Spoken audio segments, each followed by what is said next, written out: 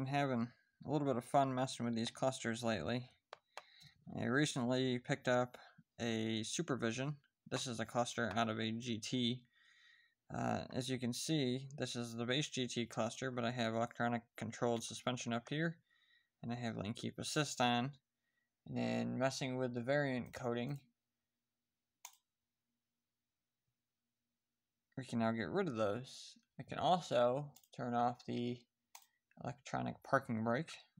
I guess if you really don't like that, you could just go ahead and get rid of that one. And then I've been able to get into a few more options too.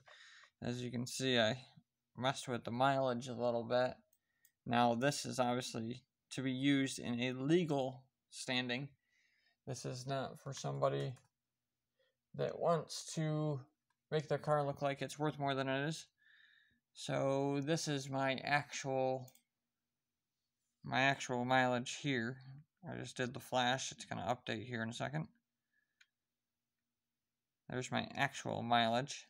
This allows me to update that mileage with my Supervision display. But since I had this one out of the car anyways, I figured I'd mess with that. But I already got the Supervision in and updated, so thought I'd share.